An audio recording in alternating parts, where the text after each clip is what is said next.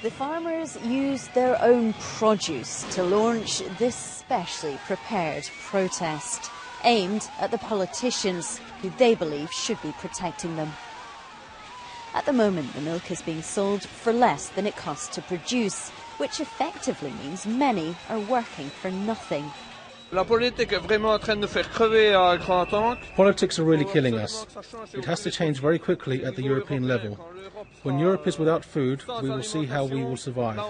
But with the way it is going, we are in big trouble.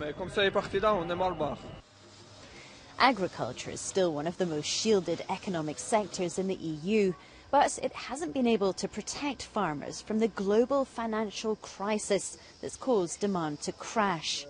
On this dairy farm near Eindhoven, there's a feeling of frustration. The rising cost of grain, combined with the falling price of milk, is making life hard. Jacob Pustjens has bought up enough grain for 2 years to try to avoid being hit by the soaring prices. They're cutting down the feed input in the ration, and maybe they put less grains in it. And I think in Holland, it's, for example, the grass quality that's lower, so there's less milk production.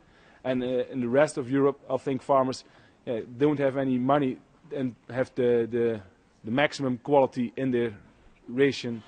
The farmers aren't asking for more subsidies or grants, but simply for consumers to be charged a price that generates a profit. But retailers are reluctant.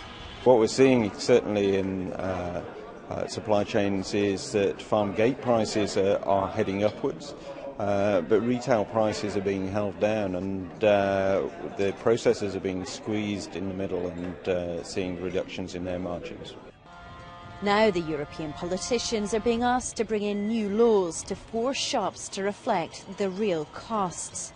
If these demos don't do the job, the farmers say they'll be back. Anna Holligan, BBC News in The Hague.